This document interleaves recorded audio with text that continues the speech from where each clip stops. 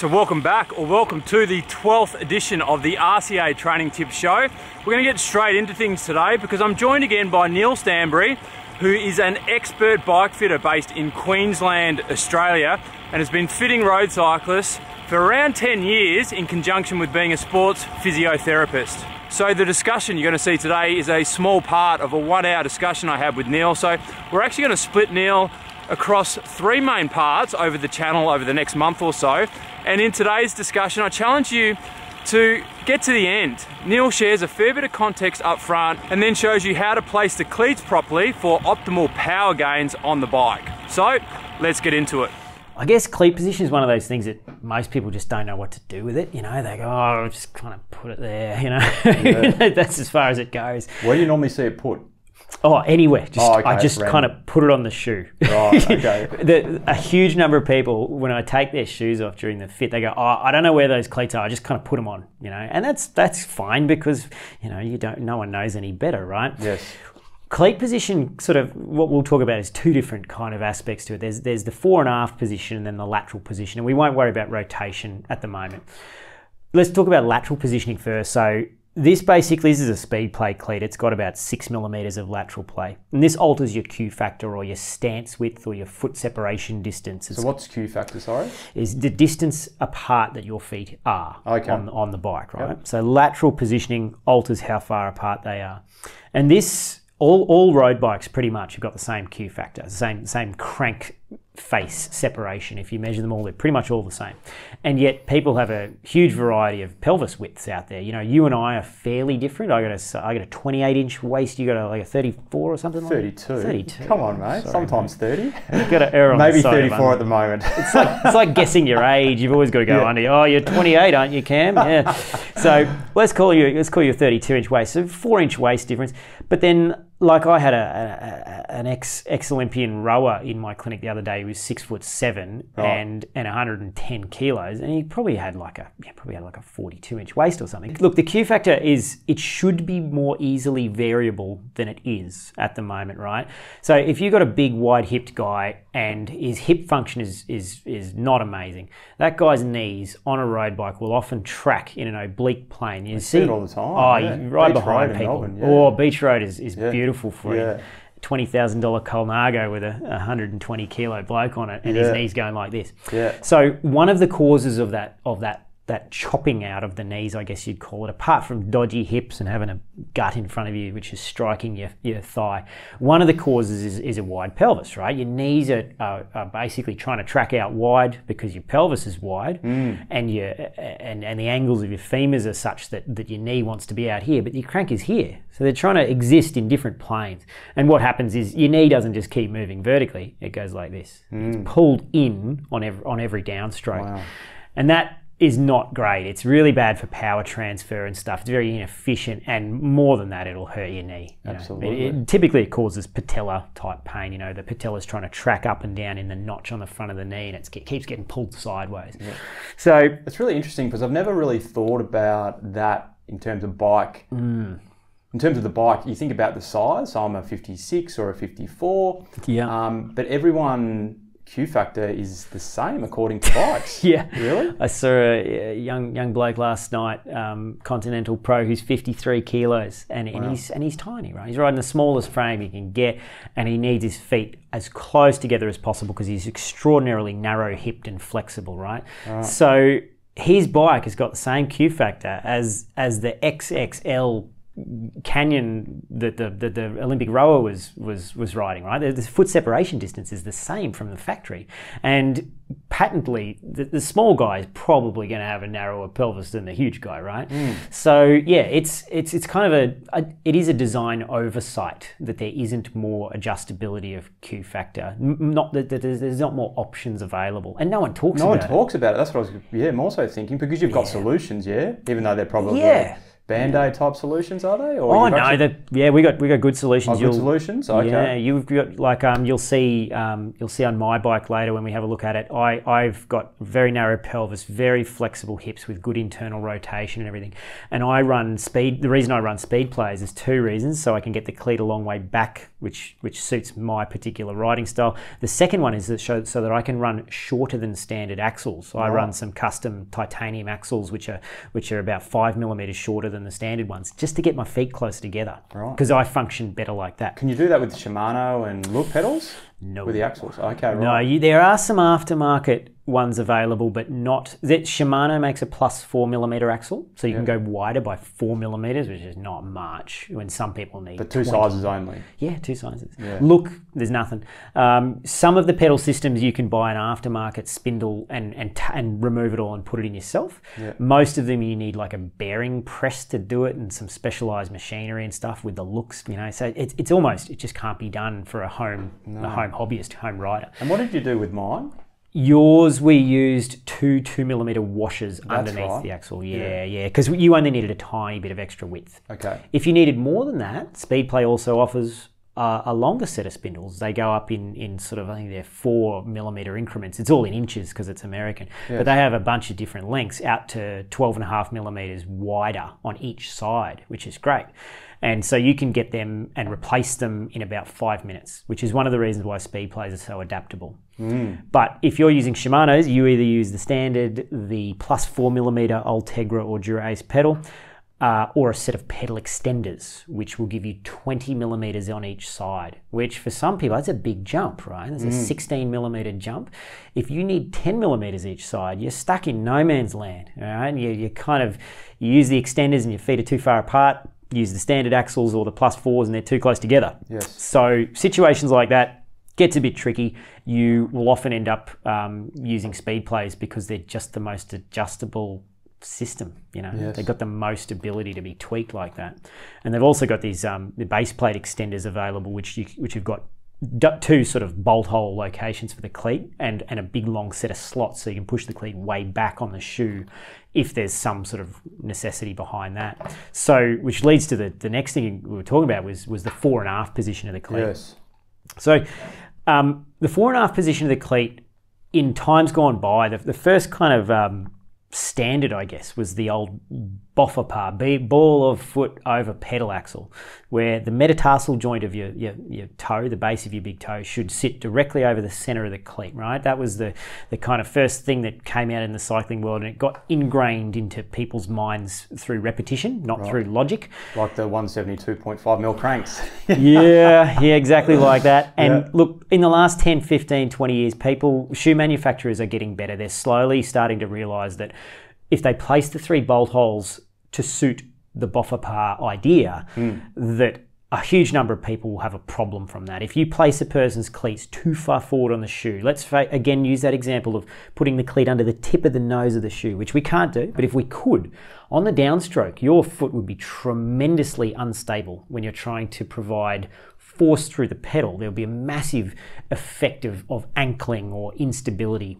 So the further forward the cleat goes, the less stable the foot is over the pedal. And every rider pretty much reaches a tipping point when the cleat gets too far forward that they will start to compensate around it and develop problems, asymmetrical compensation strategies. So everyone's got their tipping point. My tipping point is 30. I have to have the center of my cleat 35 millimeters behind my big toe joint, which is freakishly far back. Why is that?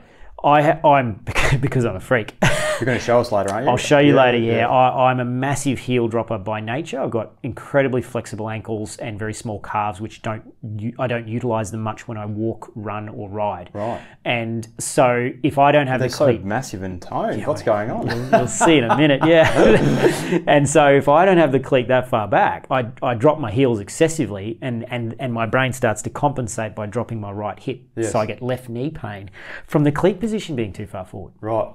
Whereas you tolerate a relatively normal cleat position. I think yours is 20 or 15 millimeters behind the metatarsal joint from memory, and that's fairly normal, because you're more normal than I am in that sense. Yes. So the 4.5 position, basically you'll never have a problem if it's too far back, but you might start to develop a problem if it's too far forward, and everyone's got their individual tipping point. So my next point, I guess, is that why would you go further back? Well, to stabilise the foot is a good thing.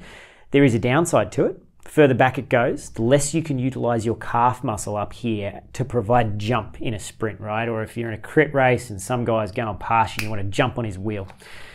If the cleat is too far back, you can't really utilise the lever arm of your foot effectively through your calf musculature. So you lose a little bit of jump. You lose a little bit of sprint, perhaps, a little bit of kick, if you like. The flip side of the coin is that when the cleat goes further back, your leg is effectively shorter, so your seat height comes down, which makes you less of a windsock, and your calf musculature activates less, which means your foot is inherently much more stable over the pedal, right? Because the cleat's much further back and there's less levers involved. So you use your calf musculature less, your seat height goes down, which means the bars can go down at the same time, assuming all else stays equal. To maintain the same drop to the bars, the front end goes lower.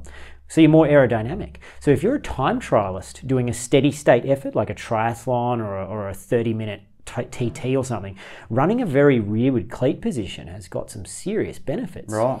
The lack of calf engagement doesn't seem to make anyone go slower at threshold efforts. Right. It makes no difference to their speed at cardiovascular power outputs. Right. When it becomes a neuromuscular power output, it's a different matter, right? But because you can use your calf to provide the jump. Yes. When the cleat's forward. But running a very rearward cleat position has got a lot of benefits for those specific types of people. And so for me, I don't have a big sprint anyway. So moving it further back stabilizes me, stops me hurting, lowers my seat so I'm faster when I'm seated, blah, blah, blah. It comes with very few downsides because I don't have a sprint anyway. Yeah. It doesn't matter. And you don't lose a huge amount off your outright sprint. It just affects the ability of you to reach your maximal power output quickly. Right. So if you've got a 1200 watt sprint, it might only drop down to 1150 or something watts, but your ability to get to that peak of power might be slightly diminished to get there rapidly. It might take you 5 pedal strokes instead of 3 or something like that.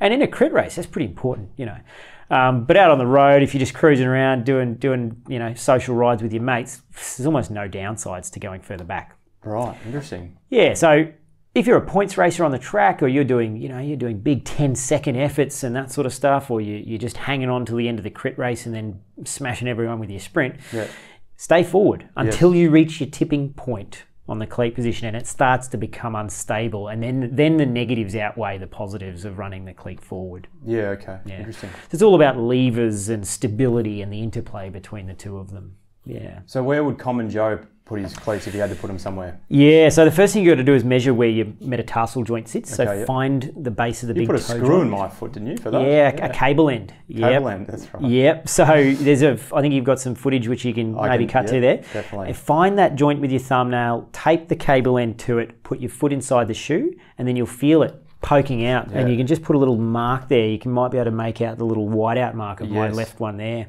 Mark it, take your foot back out, take the cleat off, and what I do is just put the shoe flat on a surface and then use a set square to translate that mark vertically down onto the sole of the shoe. And then you can measure how far behind that mark the center line of the cleat is. And speed plays have got these nice little notches on the side of the base plate so you can see the center line of the pedal axle. Shimano's got a really very difficult to see little notch on the side of the cleats, which you just make out, and you just measure how far behind it is. And look, let's say you got a size 40 foot. A good place to start for a completely average rider doing normal social riding would be somewhere between 10 and 15 millimeters behind that mark for the center line of the cleat. If you've got a size 42 foot, you might sort of be thinking 13 to 18 millimeters as a range.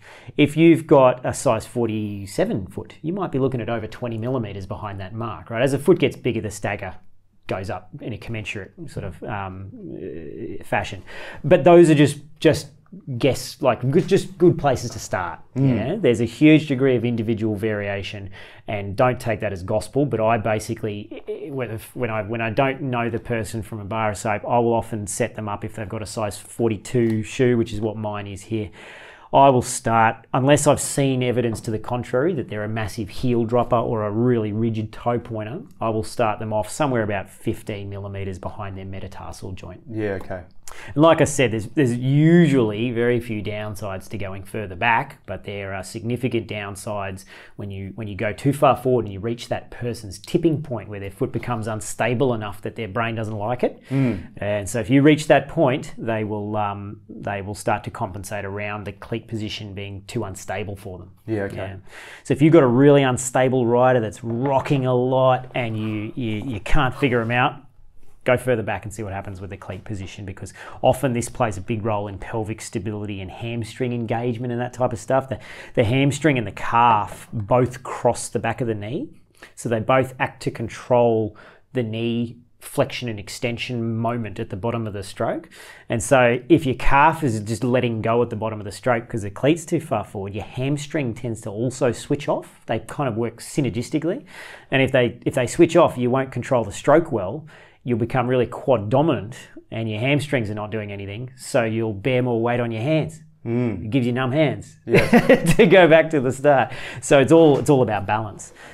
So having the cleat too far forward often negatively affects people's hamstring engagement and glute engagement, all that sort of stuff, which can have big ramifications further up the kinetic chain for some people. And power output, because they're two pretty significant muscle groups, aren't they? Cycling is an efficiency sport, mate. You know, it's all about, unless you're a track sprinter, it's about and grunt power over a 10-second effort is your thing. It's an efficiency sport, so we're trying to make you as efficient as possible given your body that's in front of you. So if you can spread the load of cycling over a larger cross-sectional area of muscle bulk, quad, hamstring and glute all at the same time, you're going to go faster than if your quads are doing 90% of the work, right?